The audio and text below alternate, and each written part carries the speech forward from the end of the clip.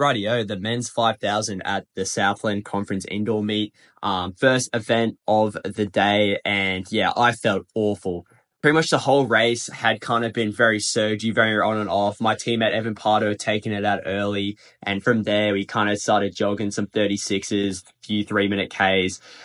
This is 400 to go. You got Enoch Kemitai and Kelvin Cameo, the 1-2 there, both 14 teen guys. And then you can see here, I'm trying to make a move. I did not look or feel good this whole race, but, I still was, I kind of feel like I'm the athlete nowadays where, I should be up there and I need to act like it. And even though I wasn't feeling good, I chucked myself at the front. I was like, all right, try and run this thing a little bit at least off the legs. But you can see how smooth Dennis looks there. 13.56 guy, 9-time conference champion. And yeah, this really made me mad. The hand gesture. I see that in the race and I'm like, come on, Hanson, fight. But nah, mate, I was already going as fast as I can. I couldn't move the legs any faster. And Dennis is absolutely just rolling here, just as easy as you'd like. His teammate, Kelvin Cameo, trying to do a bit of a textbook George on him. And there's a really good fight for third here between Ronaldo and Justice. But yeah, Dennis just easily cruises to the line here to take his another 5K indoor championship. And yeah, I was really disappointed with my 5th place. A big improvement, but I was coming back for vengeance in the 3K. Right, yeah, welcome back to vlog part 2. 3K today. I would have shaken me out, just gonna do a mile. I feel like ass. Time to lock in though. My hips got really locked up after the fight, but I'm actually not feeling bad on the shake. And yeah, no, in good spirits. Definitely have something to prove as well after my dismal performance yesterday. This bloke though, popped off. Race of my life. So locked in. He's in for a good one as well. Can't let him beat me today. Nah, we're gonna take it with 800 to a K to go this time. Not gonna leave it as much a chance. Not gonna leave it as much to a kick. So that's the race plan. I'm gonna eat. I'll probably have another nap as well. And then yeah, racing at like 2. So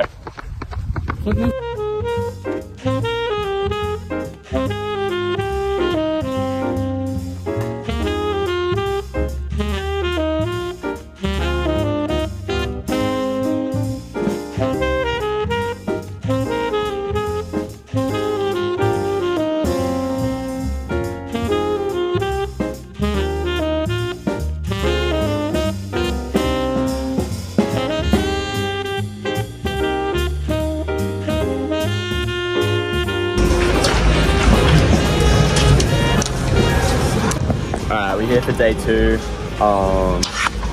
Gonna whip the on 10,000s for the 3K. I've been working out in them a lot and I really like them, and I haven't raced them yet, so change it up because yeah, I'm not letting what happened to me yesterday happening in today. Yeah, so Not gonna be good. It's gonna be a rough one for Aaron. Bro has never done the backup before. It is tough, but I keep on telling him, like, even physiologically, like delayed onset muscle soreness or DOMS, like you've got that 24-hour to 72-hour period, and it hasn't quite been that yet. So yeah, no, we'll be right. You can do backups pretty easy, I think. That's why double threshold works. Just gotta lock in. Just gotta lock in.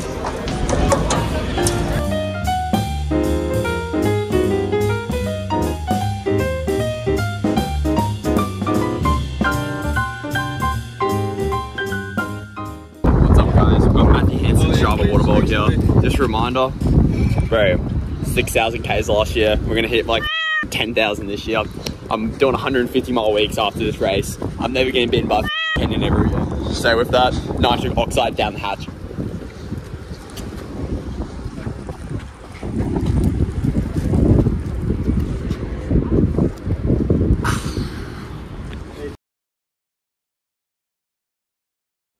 Rightio, so the men's 3,000 at the Southland Conference indoor meet.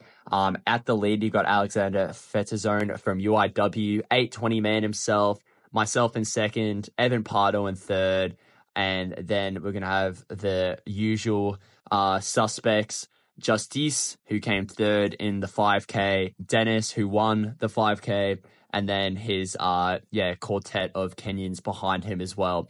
Going into this, I was yeah, very, very keen to, make up for, some woes in the 5,000. And I was feeling much better this day as well. I felt way better in the shakeout, way better in the warm up. Heart rate was lower. I was a lot more relaxed as well. I kind of knew, what I had to do this time, what I had to do differently, which is exactly what I said in the shakeout clip. I wanted to take it with, 800, 1K to go instead of leaving it a bit last minute. So this is the mile split. We go through in about 4:31, 4:30. So the pace is on, but not super quick. We're kind of just hovering just under 8:30. There was a bloke, Kelvin Kameo, who came second in the 5K, who ran 8:27 in the second heat. So we had a little bit of pressure to make sure we weren't jogging. Right around 2K, Evan Pardo, he decides he's had enough, and he started to take it. You can see Dennis there, the winner of the 5K. He's also reactive to the move. And then you've also got Enoch and Ronaldo, who have also kind of gone with the move. And you've kind of got a pack of 7 or 8 there now, with Freddie Richardson, who's a 4:02 miler. He's cruising at the back there. A tough backup after, obviously the mile final he would have run a few hours before. So, yeah, this is with 800 to go.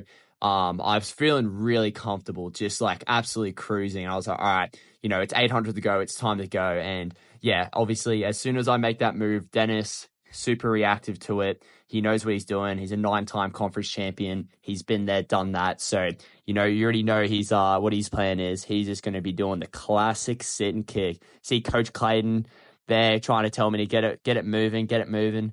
And yeah, definitely what I was trying to do. So we ran a 33 the lap before. That was a 32. And going into 600 to go, I really had to start, crunching it down to, try and shake him off, or at least run the kick out of his legs, because I think I've done enough mileage now. I've done enough double thresholds, all that kind of stuff that, I can sit in this hurt locker and still kick off it kind of thing. So yeah, here we go. Coming up to 400 to go. Yeah, we're moving now. That was a 31-second lap. So we're 400 to go. He's still right on my tails. Justice is in third place now. Ronaldo coming through. Pardo still holding on decently. And Josh Johnson, my Australian counterpart as well, coming through there. He's in 8th. But yeah, with 300 to go, he's still right on me. And at this point, I'm thinking, oh man, he's still there. I can hear him breathing down my neck. And I'm really I'm putting it to him now. I'm like, all right, we got to get going. And hearing that bell, and he was still there, I was like, is it going to be a repeat of yesterday? Surely not. I can't let it happen again. I'm not going to let it happen again. And right here, I was like, I just run a 30, and I was like, all right, I got one more move in me. Bang, 150 to go. I'm like, there, the hand gesture was out this time, but it was maybe the opposite of what he would have wanted. He was telling me to go, and and this time I actually did go. So there you go, coming down the home straight, had to hit the celly, a little bit of a slow-mo. Man, this was honestly one of the coolest moments I've ever had. I wasn't supposed to win this race, but guess what? I did. And you can see just how surprised I am. Mason, my teammate, everyone gets around it. It was just an awesome feeling. You see how kind of shocked I am. I'm like, what just happened? And I was like, Dennis, mate, my bad. Griffin, mate, he's given it a few cracks as well. He's come second to him a few times. And I think we're all just glad that, someone finally got him. Fuck. I can't believe that just happened, but I won. Really won. What a guy. Stop it. The freshman, Josh, held on for a point, but dude, I don't know what just happened. I was feeling really good in the warm-up, way better than I did for the 5K.